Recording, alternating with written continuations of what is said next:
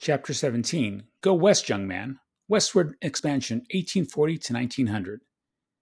In the middle of the 19th century, farmers in the Old West, the land across the Allegheny Mountains in Pennsylvania, began to hear about the opportunities to be found in the New West. They had long believed that the land west of the Mississippi was a great desert, unfit for human habitation. But now, the federal government was encouraging them to join the migratory stream westward to this unknown land. For a variety of reasons, Americans increasingly felt compelled to fulfill their manifest destiny, a phrase that came to mean they were expected to spread across the land given to them by God and, more importantly, spread predominantly American values to the frontier. With great trepidation, hundreds and then hundreds of thousands of settlers packed their lives into wagons and set out, following the Oregon, California, and Santa Fe trails, to seek a new life in the West.